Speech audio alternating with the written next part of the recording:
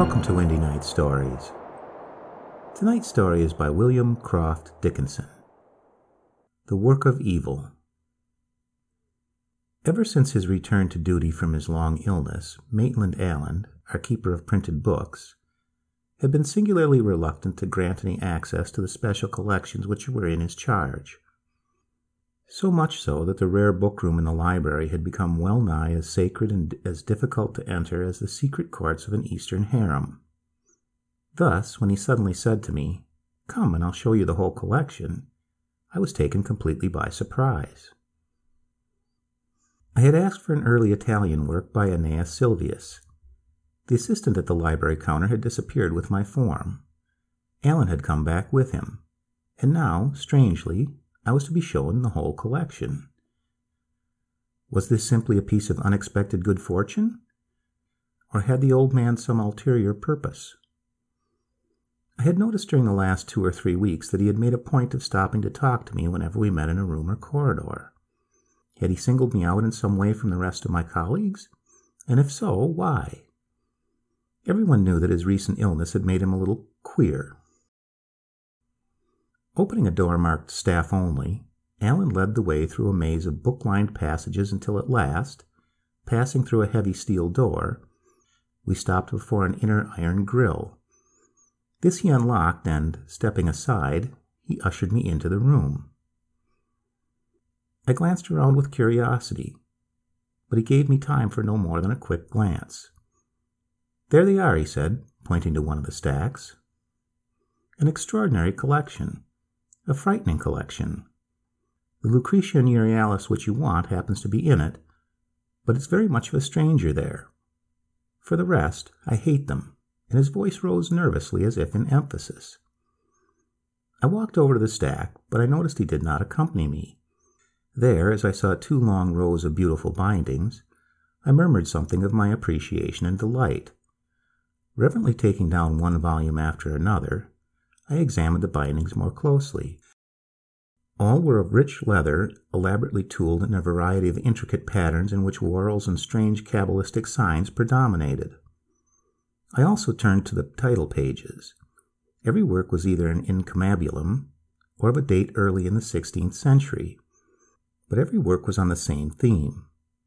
I ran my eye along the shelves, picking out the volumes which bore titles on their spines. Still the same theme. "Why," I exclaimed, turning towards him, "they are all on black magic and necromancy. What you might call a collection of evil, or at any rate a collection of evil intent. Who on earth gathered together all this devilry? It looks as though someone was striving hard to find something which should at last work." "An unfortunate young man whose history you know as well as I do," answered Allen slowly. "John, 3rd Earl of Gowrie. You may remember that after studying here he became a law student at Padua, and was there said to have dabbled in magic and witchcraft. Well, here's his library, or part of it, and I wish it had never survived." Again I noticed the nervous pitch in his voice. "Well," I replied lightly, "if he did dabble in the forbidden art, he must have found it pretty ineffective. The very number of his books shows that. One would have thought that constant experiments followed by constant failure and disappointment would have been bound to bring disillusion." For a full minute Allen made no reply. Instead, he gazed at me with an odd look in his eyes. "Ineffective," he said at last. "I wish to God you were right. Do you see that safe over there? It contains one further book belonging to Gowrie's collection. No one knows it is in there but myself, and now you. That book is the one book which, at last, Gowrie found would work. Listen to me. You must listen to me, and I'll tell you a tale of devilry that has tormented me ever since this collection came in. Then you'll believe in effectiveness." He had pointed to a small safe in a corner of the room. I made a step towards it, but he seized me by the arm. "Often I feel I must take the book in that safe and throw it into the middle of the sea," he continued. "But I can't do it. I'm too afraid. Only one small book, yet it is evil itself. That one book seizes a man by the throat and strangles him to death." I looked at him in astonishment. Could it be Allen who was saying all this? and who was holding my arm so tightly that his fingers were biting into my flesh? Whatever do you mean? I asked, partly disturbed and partly angry at being held as though I were a child faced with something which might be dangerous. I wish I knew, he replied slowly, and in a quieter tone. All I can tell you is that within the last 18 months, 2 men have been strangled to death after looking into that book. That's all. I was dumbstruck, and not without reason. We stood there, tense and silent, like two conspirators surprised by something they couldn't name and fearful of what it might mean. The collection came to us towards the end of the war, said Alan, breaking the silence at last. It came from the local antiquarian society, and it came in the wooden boxes in which it had been stored when Gowrie House was pulled down in 1805, and in which it had remained, untouched, until we opened those boxes in this very room nearly 150 years later. It is said that the books were discovered in a wall closet which had been panelled in and so lost to sight. It may well be so. Perhaps Gowrie himself entombed them that way. Perhaps he, too, tried to rid himself of an evil incubus. Perhaps Gowrie put one particular book, with all its fellows, into a hidden closet, as I have put that one particular book into a safe.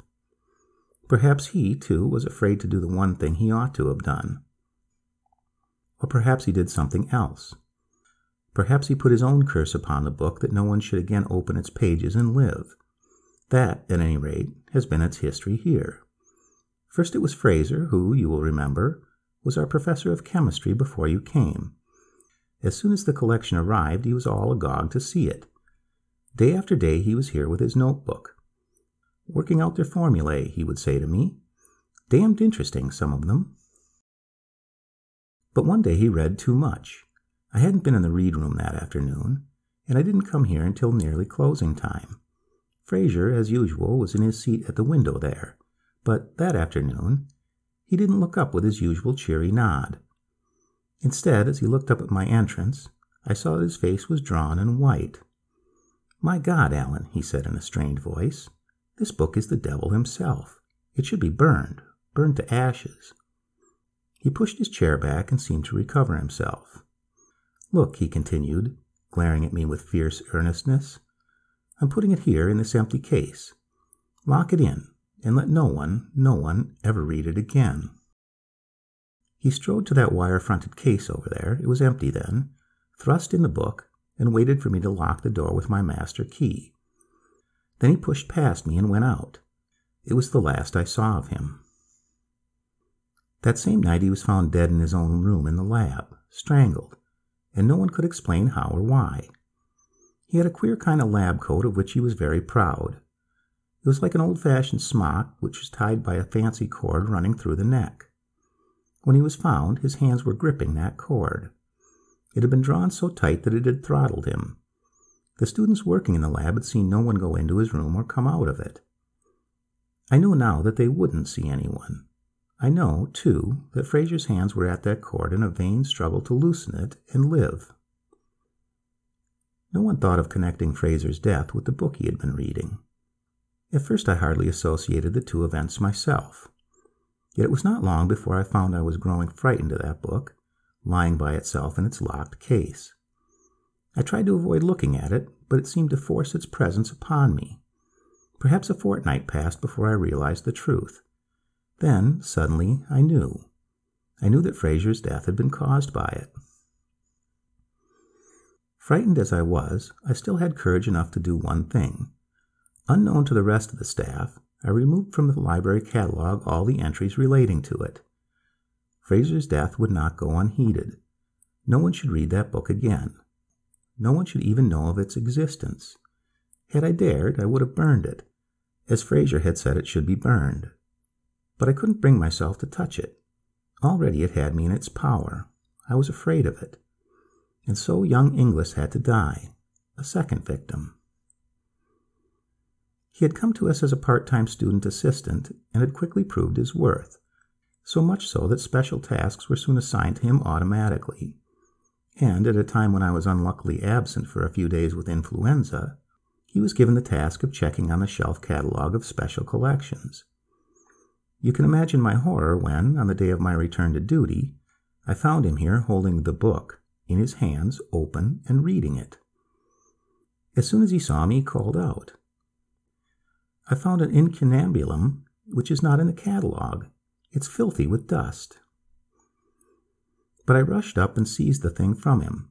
I shoved it back into the case and relocked the door while he looked at me open-mouthed.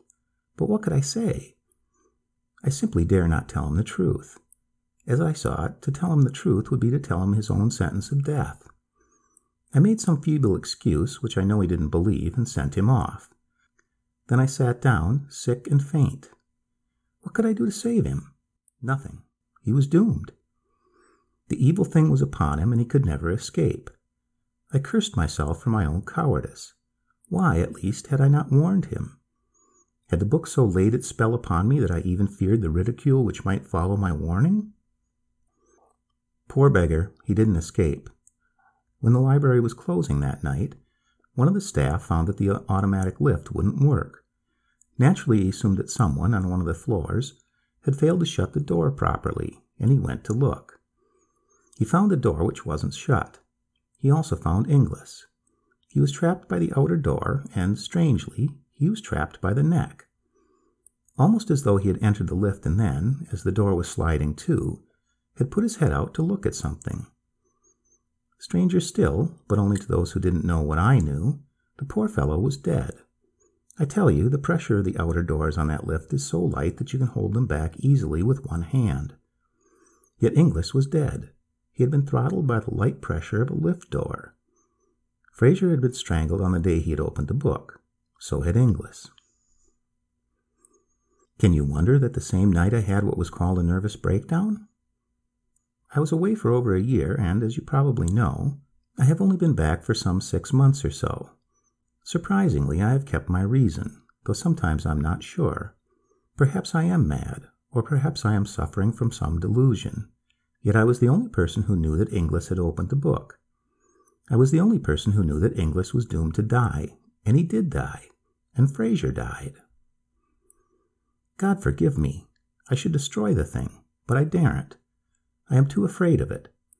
Yet about a fortnight ago, the day I spoke to you in the upper hall, I was brave enough to move it out of the bookcase and lock it away in that safe. You gave me the courage to do that, even though you didn't know you had done so. Now I'm afraid again. I feel it is laughing at me behind that steel door, and biding its time. You must forgive me, but I had to tell you all this. One day I, too, may be found strangled, and you, at least, will know the reason why. As you may imagine, I was not particularly pleased at having this extraordinary burden of knowledge so suddenly thrust upon me. Yet, as I crossed the quad back to my own room, my thoughts ran in a different vein. Poor old Alan, I thought. No wonder he had a breakdown. No wonder he is queer. Fancy living with that on your mind all the time. Poor wretch. A victim to his own imagination, with a harmless book locked up in his safe, and fearing it as though it possessed all the malignant power of some genie in the Arabian Nights. And mortally afraid to do the one thing which would bring relief. But I did Alan an injustice. I had given my lecture next morning, and was talking to a student in my retiring room, when Wallace, one of the lecturers in the Modern Languages department and Ellen's next-door neighbor, opened the door and beckoned me outside. "Did you know Maitland Allen was dead?" he asked. "Dead?" I repeated. "Yes, apparently last night he was all worked up about something. Kept walking up and down his study, saying in a loud voice, 'I will do it, I will do it,' and generally worrying his housekeeper out of her wits. Then, suddenly, about 9 o'clock, she heard him go into the hall. Peeping round her door, she saw him put on a cap, his scarf and his overcoat, and literally rush out of the house. By this time thoroughly alarmed, she came to us. But she was so upset that in the end I offered to go back with her and to wait up with her for Alan's return. He didn't come in until nearly 2 o'clock in the morning. We heard him open the front door, and then, just when he had shut it again, we heard him give a queer kind of strangled, choking cry. We rushed into the hall and saw him half hanging from the door and half sprawled on the rug in the hall. One end of his scarf had caught in the door as he had shut it, and, When he had turned away, it had pulled tight round his neck and had trapped him. We opened the door at once and released him, but when we tried to help him to his feet again, we discovered to our horror that he was dead. I came over to tell you, for I believe he had taken quite a liking to you. But I was no longer listening. My thoughts were rushing madly towards one word which seemed to loom larger and larger. And the one word was strangled. Fraser, Inglis, Allen. Could it all be coincidence? Or could such things be true? Naturally, the procurator fiscal conducted an inquiry into Allen's death. A boatman stated that Allen, whom he identified, had knocked him up about midnight and had asked to be rowed a full mile out to sea. At first he had demurred, for Allen had seemed fair demented, but an offer of £5 had seemingly settled the matter.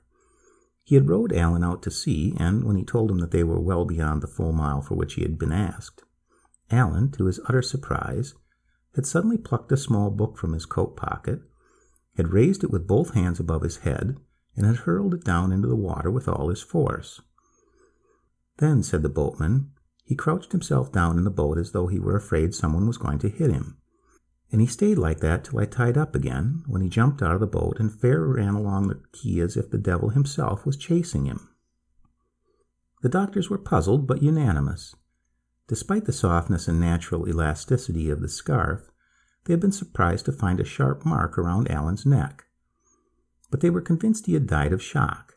His heart, they said, was in poor condition. Any shock would probably be too much for it. And I alone knew what that shock would be. I alone knew what would flash through the poor wretch's mind when he felt that sudden, unexpected tightening of his scarf around his neck. So much I had written yesterday when my mind was free. But how different is today? Today all Allen's fear and dread are now my own. Today, at the close of the library committee, our librarian spoke casually, as of a matter of little importance. He had looked over the rare book room, he said, after Allen's death, and there he had found, inside the safe, a book that belonged to the Gowrie collection, but which, to his surprise, had no entry in the catalogue.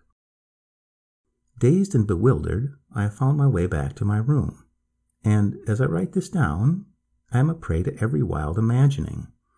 Can it be that Allen, deranged and overwrought on that last fearful night, cast the wrong book away? How could he? It was the only book within that safe. Yet reason recoils from that other thought, that a book can return from the depths of the sea. Reason? How long can reason prevail against this fearful question that is now pulsing through my mind? Already our librarian has handled the book and opened it. The end.